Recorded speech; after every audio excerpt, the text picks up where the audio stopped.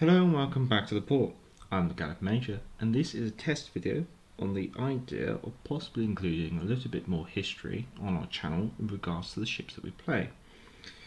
Now, for this example, I'm going to cover HMS Exeter and her class, the York class heavy cruisers. The reason being is I couldn't find a alternative resource to point you towards, and so I thought this would be a nice little test example.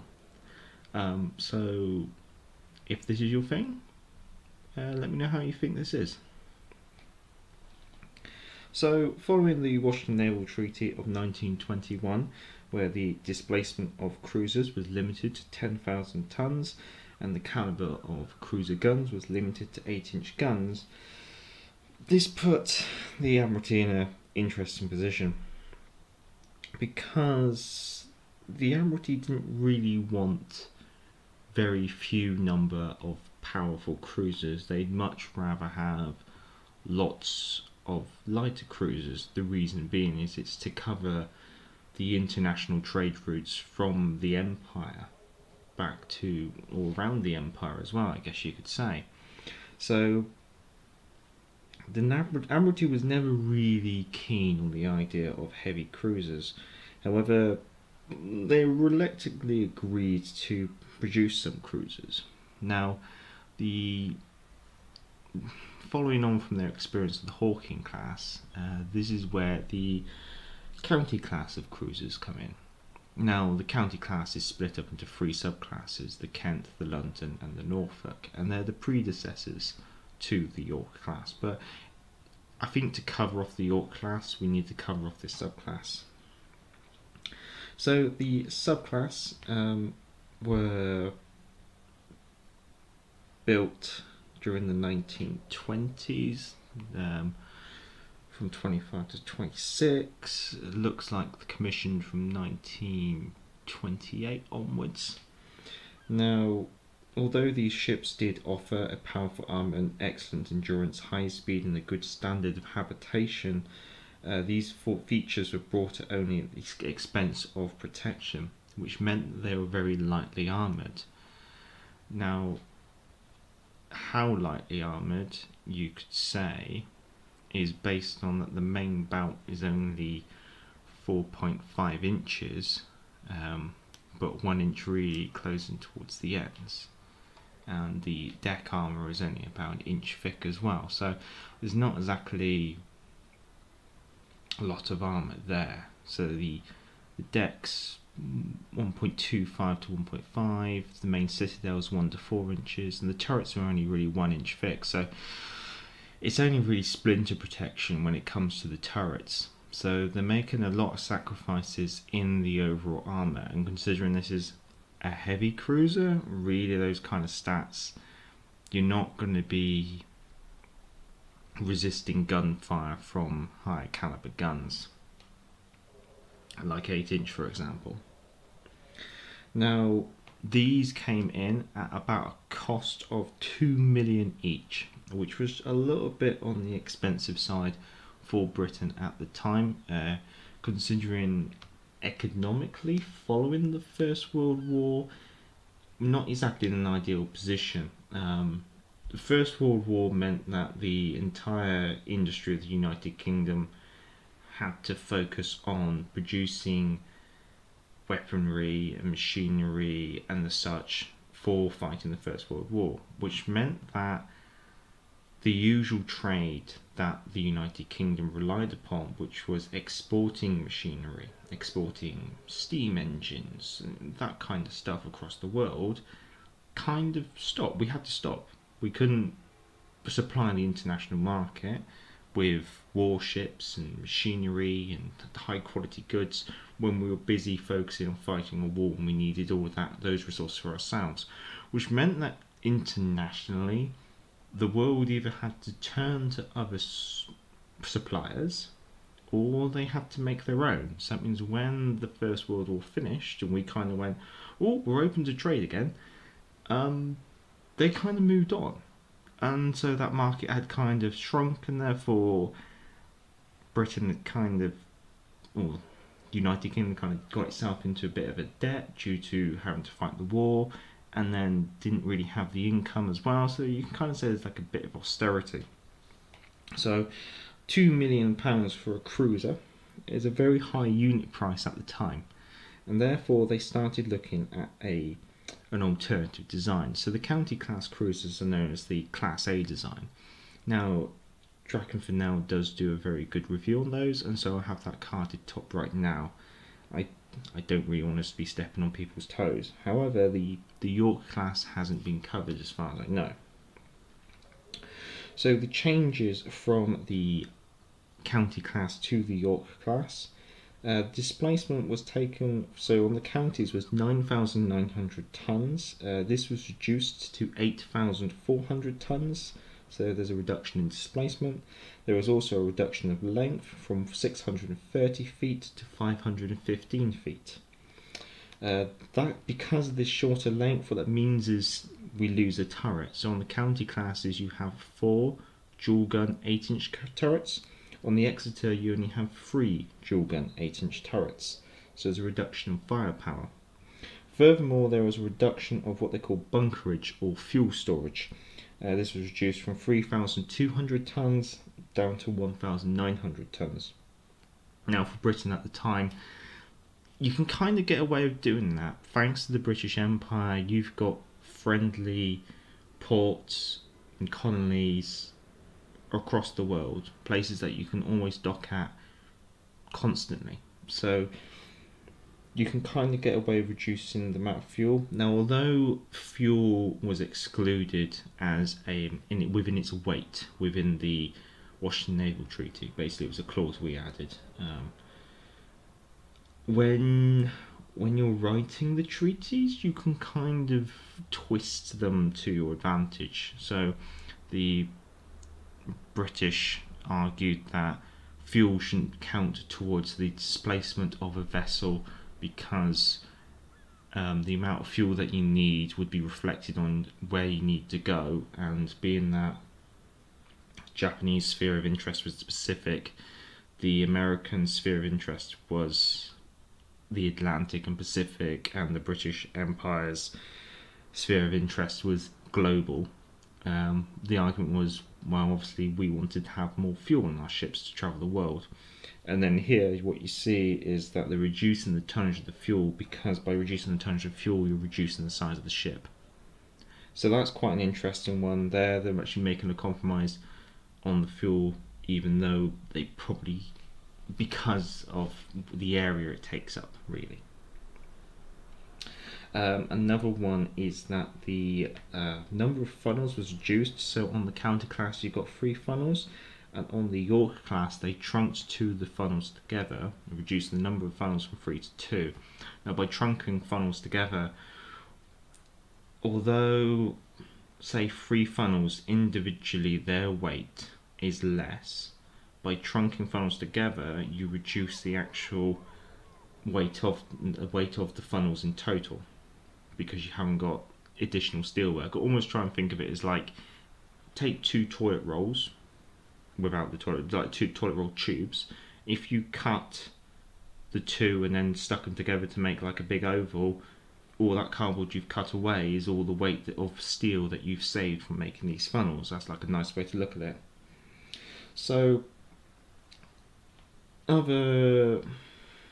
with the Exeter and the York, protection again was very light. You're looking at 2 inches on the horizontal deck to protect against long-range plunging fire, and 2 to 3 inches on the vertical bout over the machinery spaces to protect against short-range flat fire.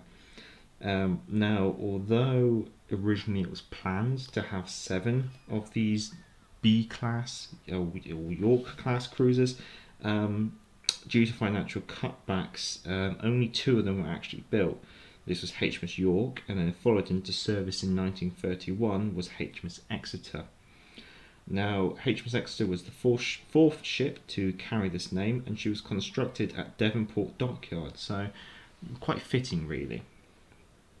Now, on the outbreak of World War II, the Exeter was part of the South American Division down around the area of like the Falklands and Argentina, the South Atlantic, I guess you could say.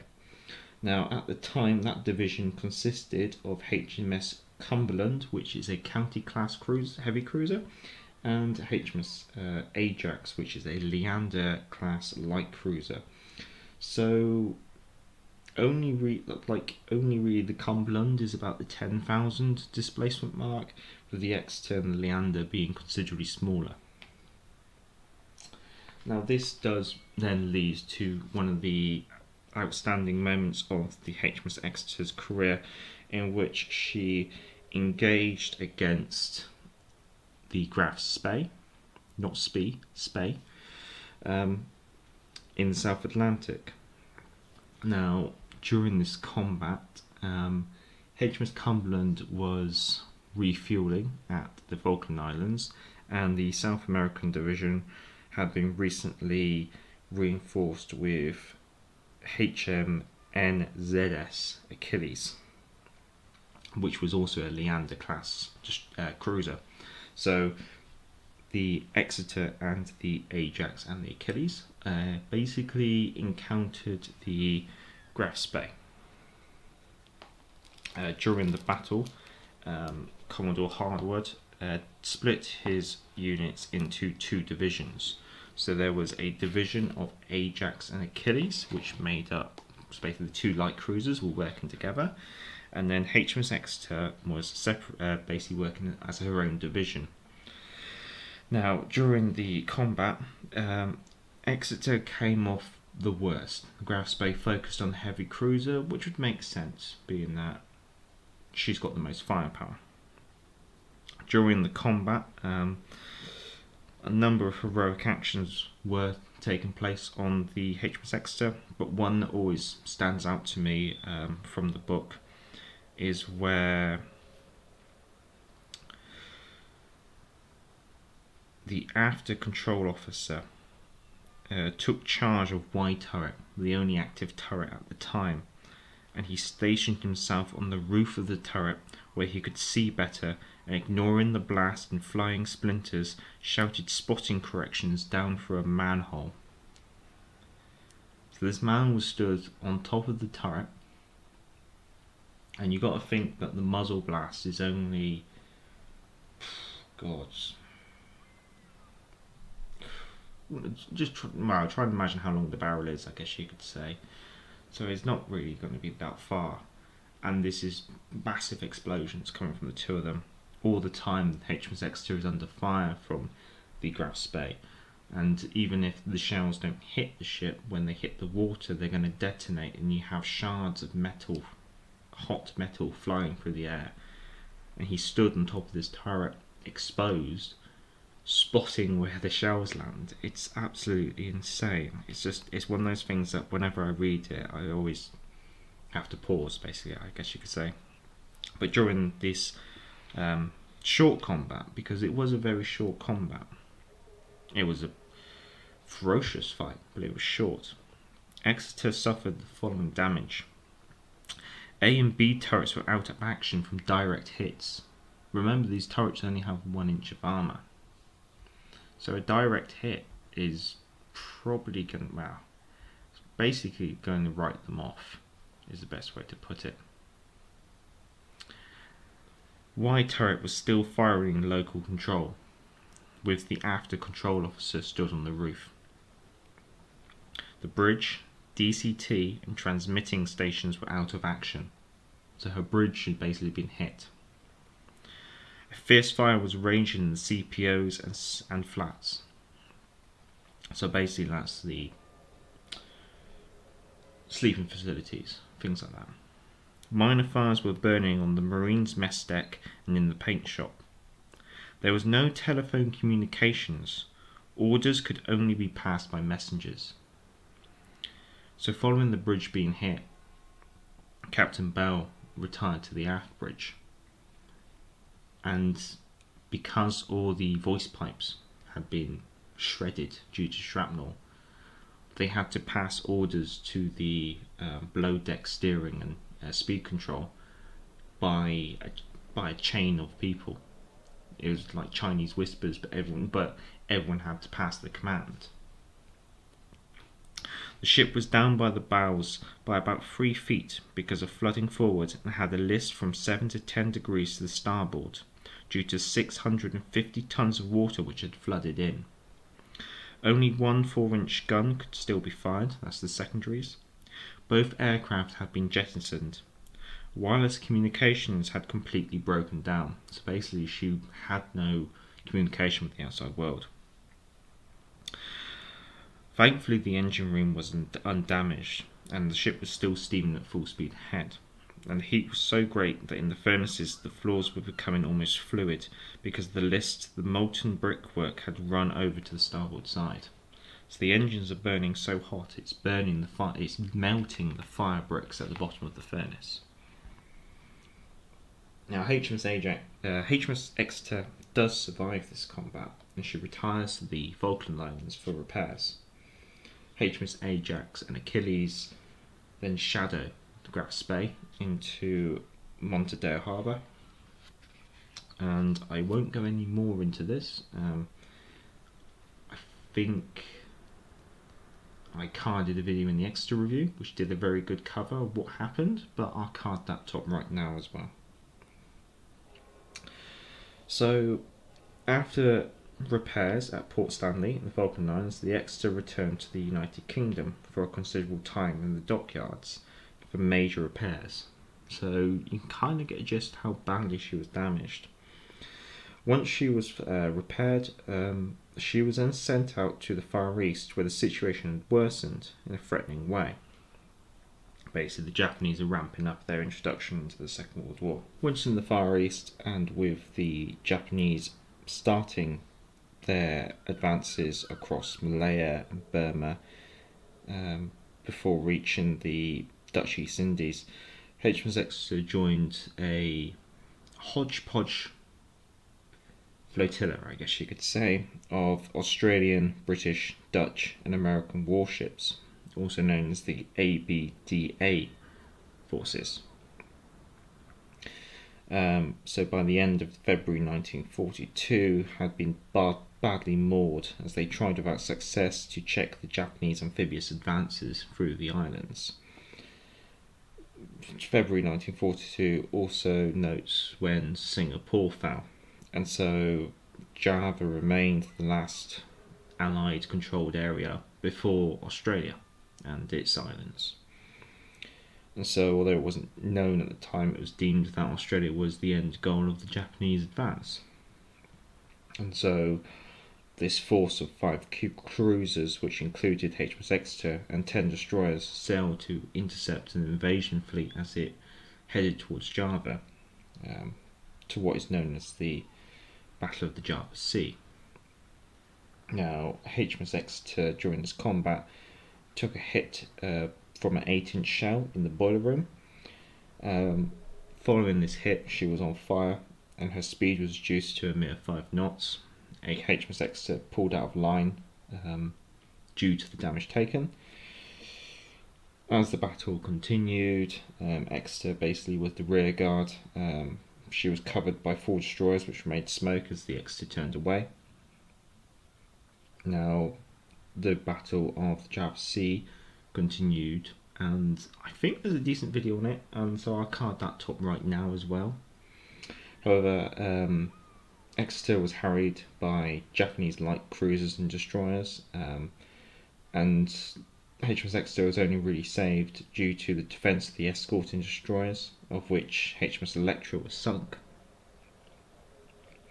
And overnight she was able to make it to the temporary safety of port of Surabaya. Now, the following day, Exeter and her little flotilla left the harbour.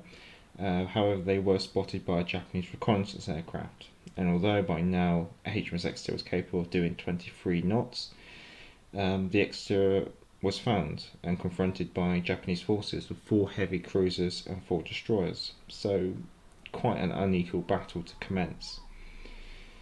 And HMS Encounter and USS Pope were the accompanying destroyers, and they drove off determined attacks. Before the Exeter succumbed to gunfire and torpedo hits, she rolled over to starboard and sunk. 2 destroyers were later sunk 30 minutes later. So, not a happy end to HMS Exeter. She has a glorious start of the war in 1939. However, by 1942, she's lost. Well, this has been a test video. If you've enjoyed it, let me know. Would you enjoy to see more of these? Or do you think they don't quite have a place in this channel? It'd be interesting to see. I don't think I'll do lots, but it would be interesting to see, maybe do like one every now and then, if this is interesting. But yeah, I haven't exactly got lots of reading material, so I don't have an extensive library or anything to collect this information. I've got a couple of simple books here and there, which are intriguing to use. But yeah, I hope you enjoyed it. If you have, give it a like, or dislike if you haven't enjoyed it. Comment below if any thoughts. Do you think harbour footage in the background is acceptable, or would you prefer to see gameplay? But then it's like, what kind of gameplay? That's always the big question. And then the other one is well, I think that's everything really. Well, I've been the Gambling Major, and this has been Back to the Port.